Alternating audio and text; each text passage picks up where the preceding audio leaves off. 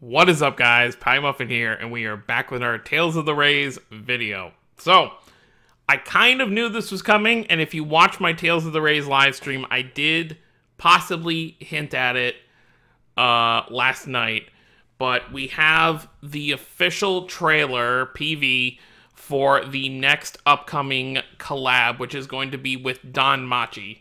Which is actually very interesting. You know, it's kind of one of those ones that's kind of out there that I wasn't really expecting. I do play the DANMACHI gacha game, which is kind of interesting that it's not getting... It may be getting one at the same time, but as of right now, the DANMACHI gacha has not announced a collab, and their next collab apparently is supposed to be in spring, so unless they're just going to collab with Tales later on, it doesn't seem like they're going to be doing them at the same time. But so this should be the next event. So when the current event with the whole Triverse stuff leaves on the 31st, this collab should be starting, and I assume it's just going to be a one-part collab. I don't think it's going to be like Slayers, where we had...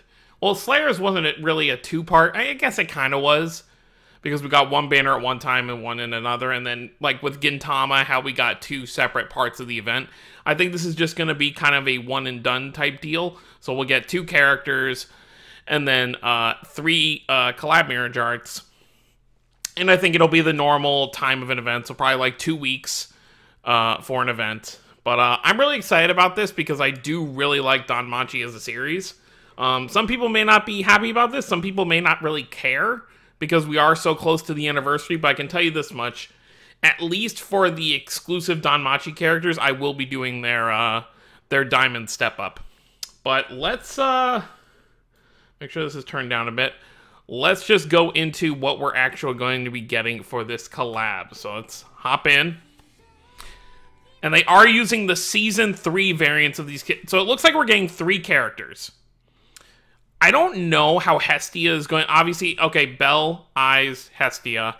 I don't know how Hestia is going to be playable. I assume they're going to probably do something with her where it's, like, kind of silly for her attacks. Where she's not really... She might be, like, a healer or something. But she's definitely not going to be very physical heavy. So it looks like we are getting these 3 as the characters, the way they're kind of showing it off here. But let's see. That might not necessarily be the case. So DANMACHI, they had the 3, and then Tales of the Rays, Last Cradle.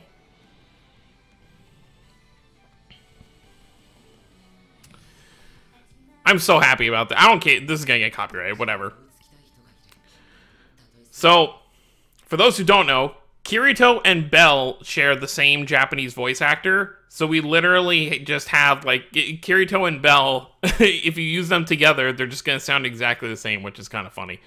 So, Belle is probably going to be a dual wielder for his regular combat. And then, obviously, this is his mirror artwork right here. Very happy about that. Here's the artwork for Eyes, which, this is part of Season 3 when she was basically trying to stop him. Not going to go into details of, you know, spoilers and stuff, but as we all know, Tales of the Rays doesn't care about spoilers. Maybe they held off on this collab because they wanted the season to end first. Okay, so they just showed Hestia there. I don't know what that actually says, but I'm guessing she's going to be probably one of the room characters. So kind of like how we have the Orosorin, we have Claire, and we have Karia. Hestia's probably going to be one of those room characters, is my guess. Because they didn't show anything for, like, mirror artwork or anything. So...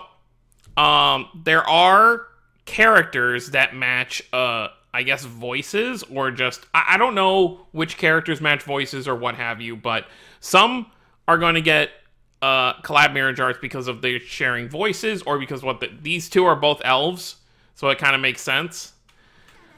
So we'll get to see a quick look. So there you go. There's Archie just as Ryu. We're going to get Tyr dressed up as Hestia. And we are getting Lila dressed up as Haruhime, which is pretty neat there. And then we're going to get to see some of these, their mirror arts right here, and some of their arts and stuff. Okay.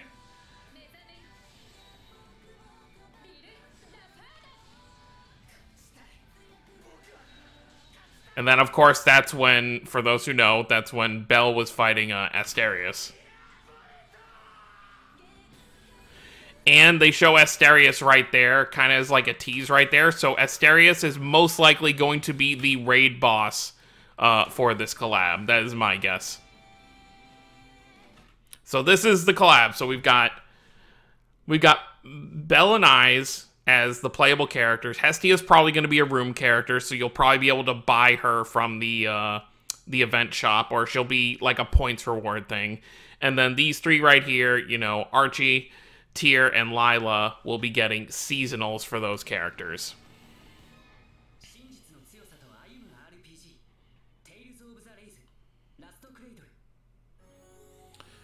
And they don't give us a date, but it's definitely going to be starting on the 31st, which is this Sunday. So hopefully those who like DANMACHI haven't been spending a whole lot. I've been saving specifically because I expected that a collab would be coming, you know, before the anniversary. So I think I'll definitely... I'm not really sure I care about these seasonals here, because I have double Mirror Jarts for Tyr.